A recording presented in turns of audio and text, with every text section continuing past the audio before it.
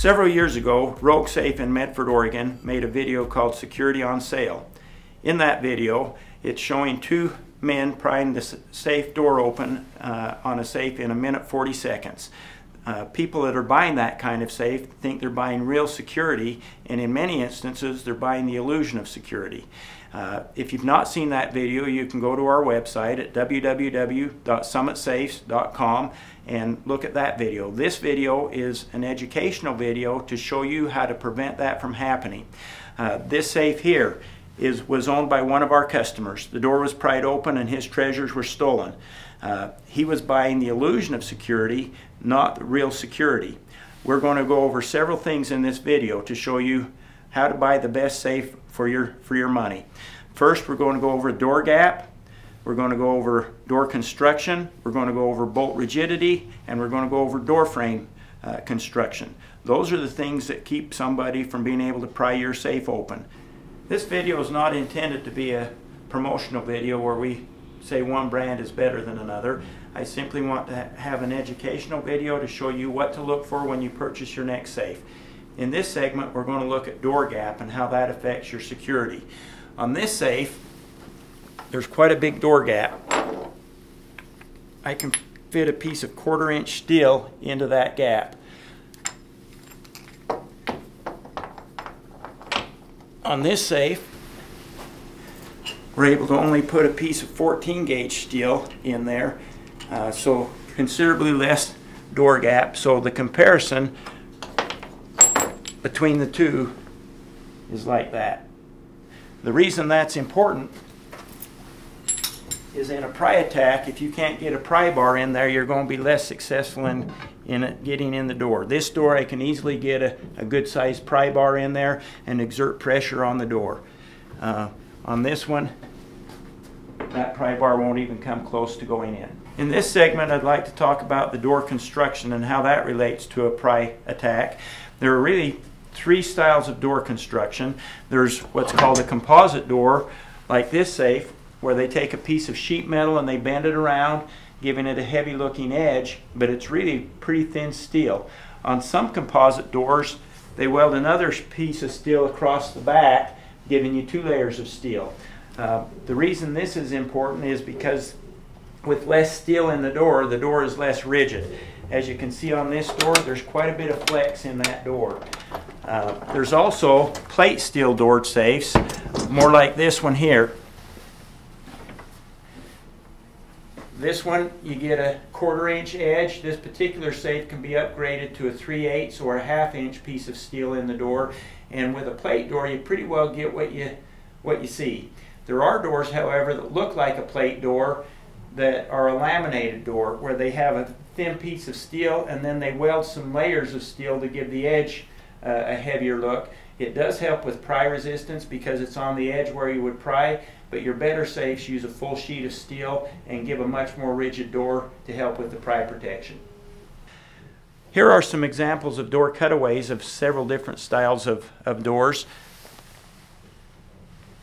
This top is an example of a plate door where you've got a 1/2 inch plate and then some fire insulation. This is a composite door where you can see you've got steel on both sides of the insulation, but they're pretty thin. This is going to be in your less expensive safes that you find on the market. There are some composite doors that are much heavier, like this one here. On this one, you've got a pretty thin piece that's on the front, and then you've got insulation, and then you've got a very heavy piece on the back. So there's good safes built both ways. The important thing is that you know how much steel is in the door, because that's what gets you your pry resistance. In this segment, I'd like to talk about bolt rigidity and how that affects your pry resistance of your safe. In this safe, the mechanism is made out of 12 gauge sheet metal.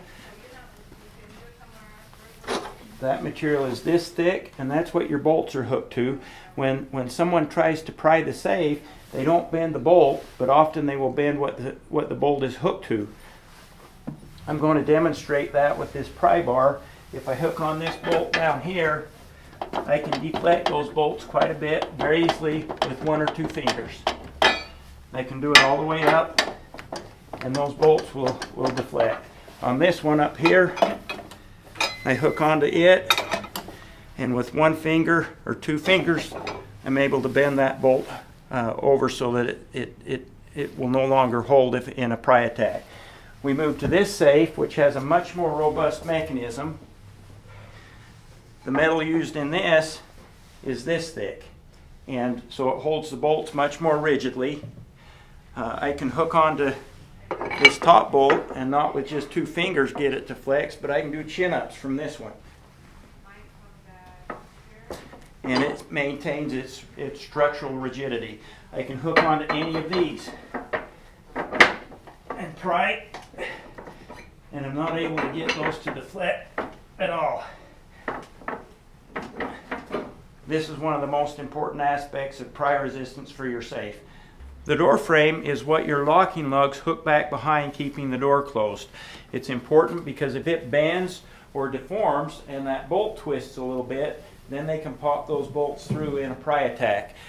On this safe, they take the steel body, they bend it around several times, and if you feel here, you can feel the edge of the steel. It's pretty thin. In fact, if I go like this with my fingers, I can flex it a little bit with just my finger pressure. This is the thickness of the steel that this safe is using, that those locking lugs hook back behind. On this safe,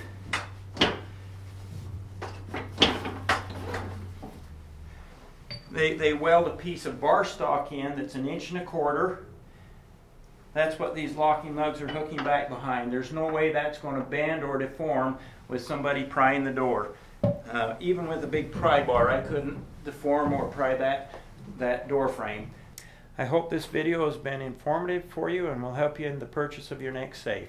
It was not our intent to promote one safe over another. It may have seemed like we were picking on this safe a little bit, but in its price category, this is a very good safe. It's simply not as heavy or secure as this safe, which costs more. In summary, we talked about the things that make a safe more pry resistant. Door gap and how that affects pry resistance. Door construction. The biggest thing there is how much steel is in the door, regardless of if it's a plate door or a composite door. Find out how much steel is really in the door. Door bolt rigidity and how that affects the ability of the safe to resist prying, and then the door frame construction. I hope these things will help you in your decision for your next purchase. If you would like any more information, talk to one of our Summit dealers or visit our website at www.summitsafes.com.